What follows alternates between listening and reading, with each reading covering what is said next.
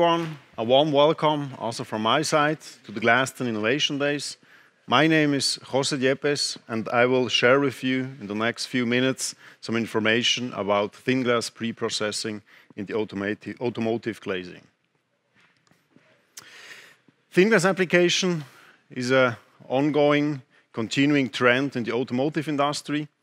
Use of thin glass is on one hand driven by the CO2 emissions, and on the other hand to increase the range of battery-powered cars. The fact that windshields and sunroofs become larger and larger plays a role too.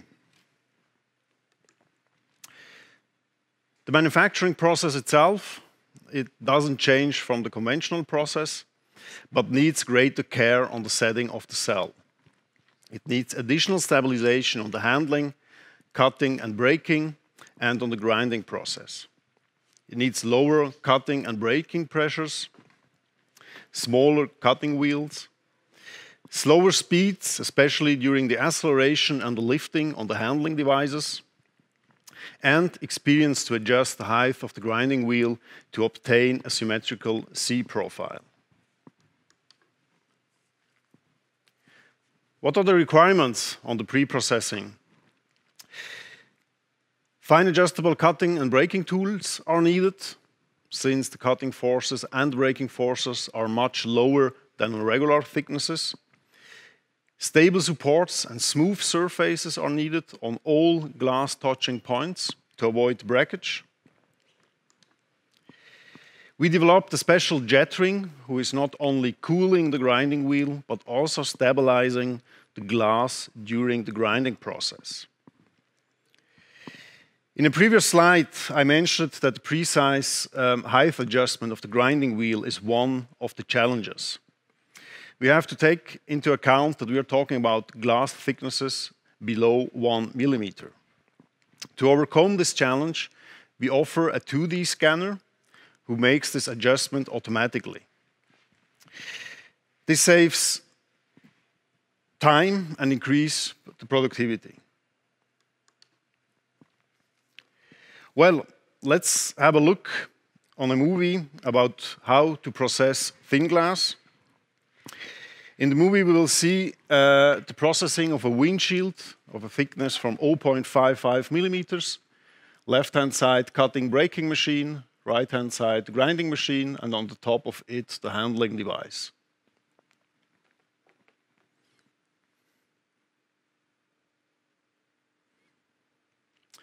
Cutting braking process, we start with the oscillatory cut, go ahead with the shape cut, and then break the glass out. In this specific example, we break it out with a template. We strongly recommend the template for very thin glasses due to the better edge braking quality, but of course we could also do it without template. Here you see the special jet ring in action. The smooth surface is also on the suction cups, who is holding the glass on the grinding machine.